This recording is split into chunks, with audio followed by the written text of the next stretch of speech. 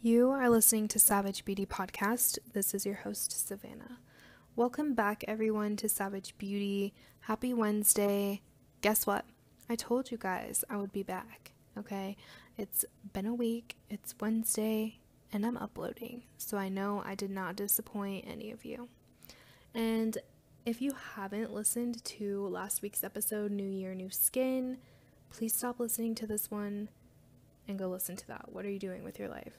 That one's super important. It's part 1 of our skincare series, and we're going to start part 2 today. Part 1 is more so about internal factors, so you need to know that before you jump into part 2. For those of you who have listened, let's recap what we talked about. We did talk about how having good internal health can create good skin on the outside. You know, good nutrition equals good skin. What you put into your body does show on the outside as well. And so hopefully you guys have now gotten a grasp of how to have a good routine for clearing out your gut and beginning your journey to clear skin. You know, the skin you've always wanted. So today we're going to start external factors, and we're going to talk about cleansing and cleansers, why it's so important. Let's do this. We're going to start with kind of a story situation first. So I hear a lot of the time from clients or friends that they do not have a skincare regimen. And instead of using skincare or cleansers in general, they'll use hand soap, body wash, shampoo, makeup remover wipes, or they'll just use water. It is super important to have a skincare regimen. Let's just think about something for a minute. It's going to take a minute.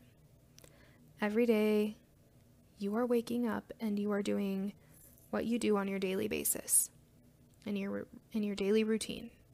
You're probably touching things constantly throughout the day that are carriers of bacteria, dirt, and oil. You're heading outside, which is causing you environmental damage to your skin because of pollution, weather, whatever it is, it's causing damage. You're getting dirt and oil from your skin, from free radicals.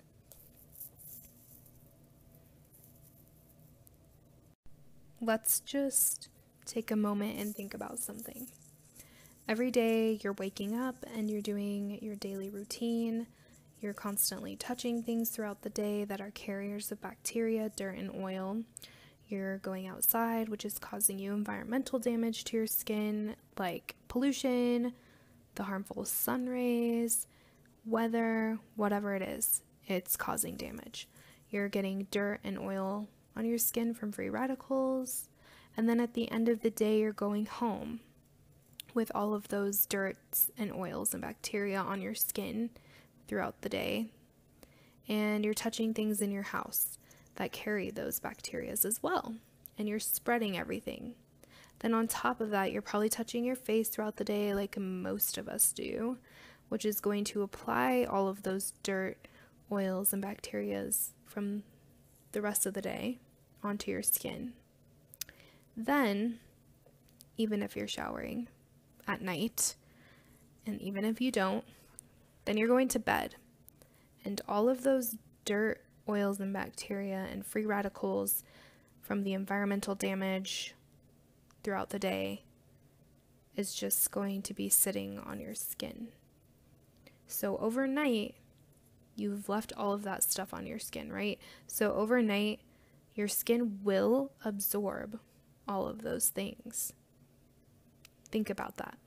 You just put a ton of bacteria and dirt and oil on your skin. You don't even know where it came from, and now it's absorbing into your skin overnight. If you do not have a skincare regimen and you're not washing your face at night, over time, these things will cause sun damage, wrinkles, fine lines, breakouts, acne, and overall damage to your skin. So I want to challenge all of you to take a white cotton round and wet it, and at the end of the night, clean your face with it, or just like wipe a section of your face with it, what do you think you're going to see? Because I can tell you right now that cotton round will not be white anymore, for the most part. It will probably have some like darker spots on it, yellow tones, like from the dirts and oils. This is what you're leaving on your face every day when you do not cleanse properly or at all. Isn't that gross? Because I think that's pretty gross. So I really hope that all of you will look at your skin in a different way now after hearing that story.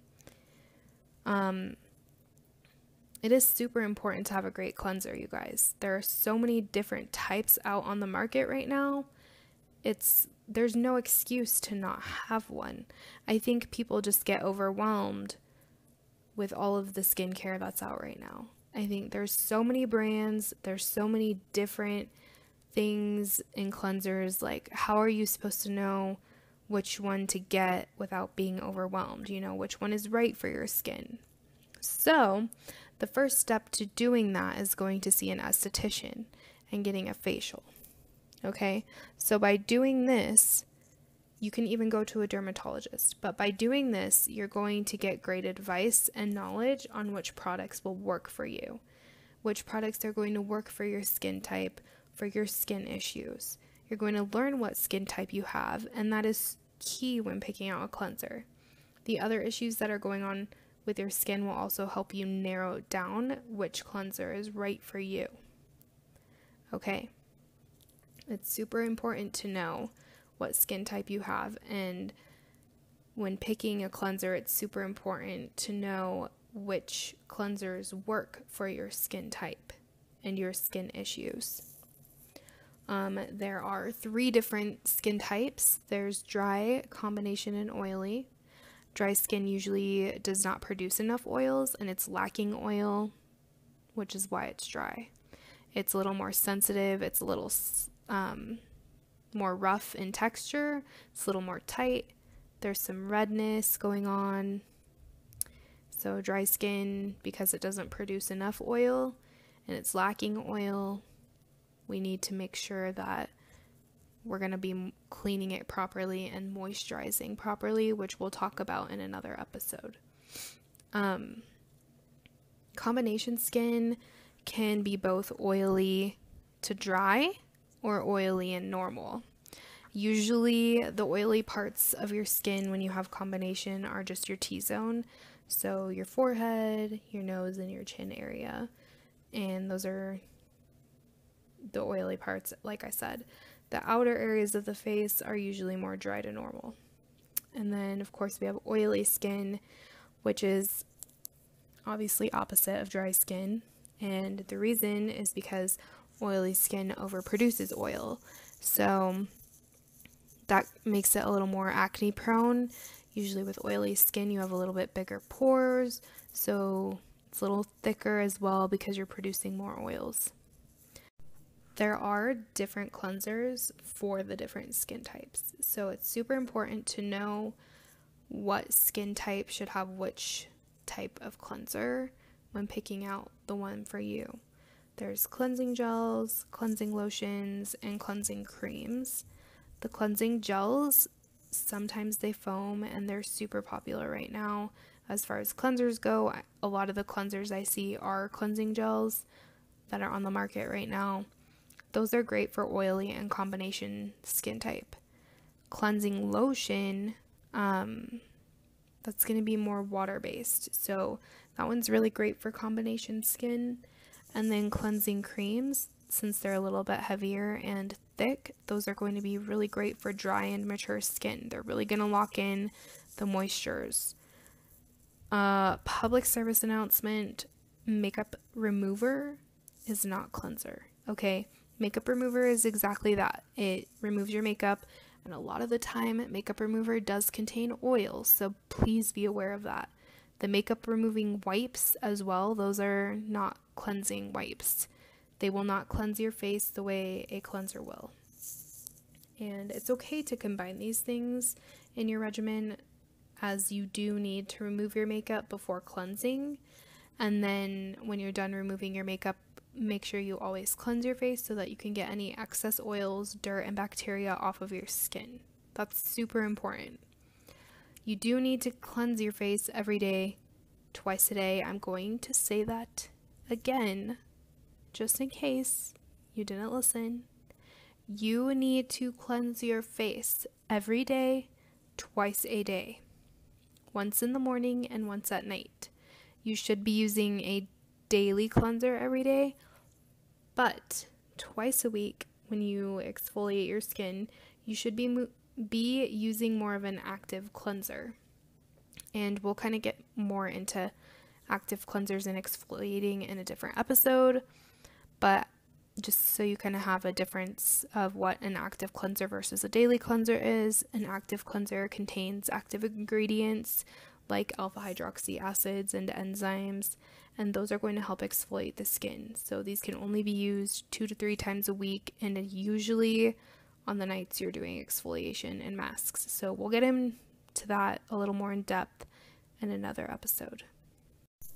Now, daily cleansers are a little more gentle on the skin, so they can be used in a more excessive amount. So that's why daily cleansers are to be used twice a day, every day. They're literally made to rid the skin of oils, dirt, and bacteria on a daily basis. That's their job.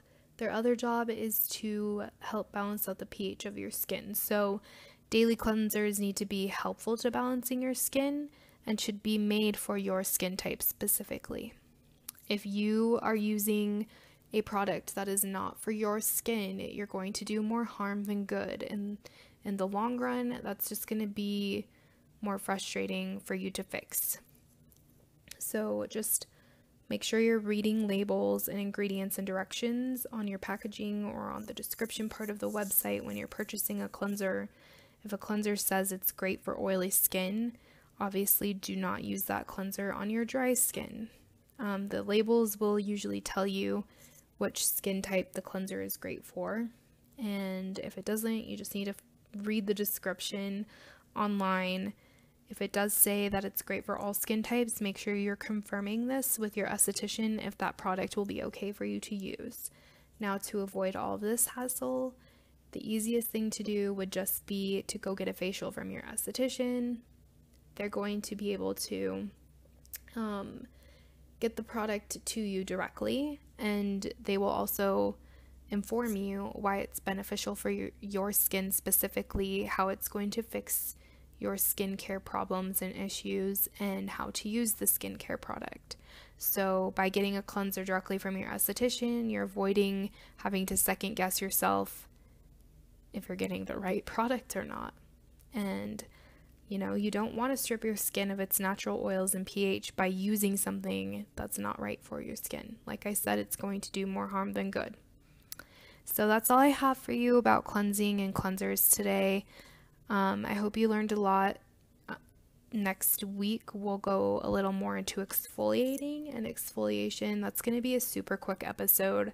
I want to just get more into the moisturizing and serums, but it's super important to go step by step. So next week, tune in for exfoliation. So here are some brands of skincare that I've been loving. I'm not going to tell you which products specifically I'm using from them because I have combination skin, and what works for me obviously may not work for you. However, these brands do have skincare for all skin types, so check them out.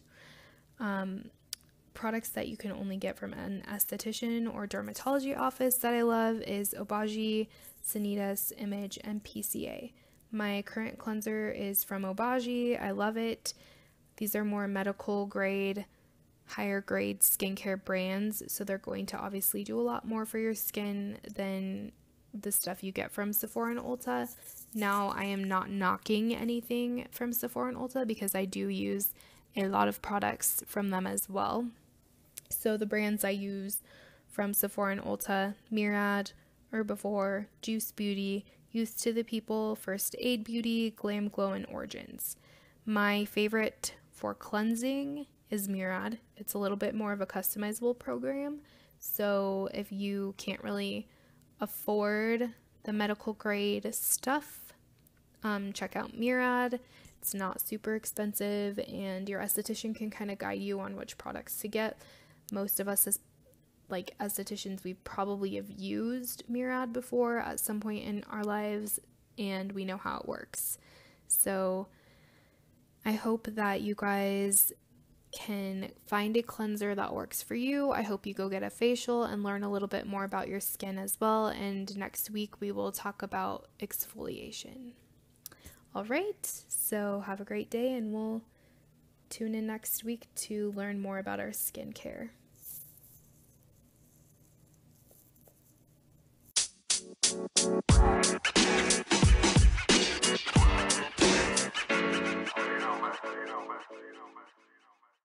The podcast you just heard was made using Anchor. Ever thought about making your own podcast? Anchor makes it really easy for anyone to get started. It's a one-stop shop.